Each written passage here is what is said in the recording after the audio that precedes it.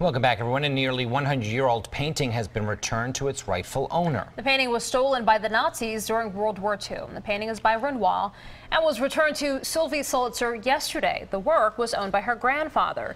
It had been stolen from a bank vault in Paris in 1941. Sulitzer says she's grateful for the police work that led the FBI to that cherished work of art.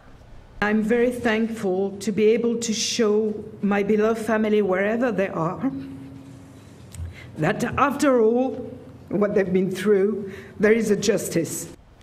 Well, here's an ironic detail. So the French and the German governments actually compensated her family for the estimated value of the stolen collection. But now that the Renoir has been returned, she has to pay them back. She says the only way she can afford to do that is by selling the painting. Oh, that's terrible. That is horrible. Well, coming up.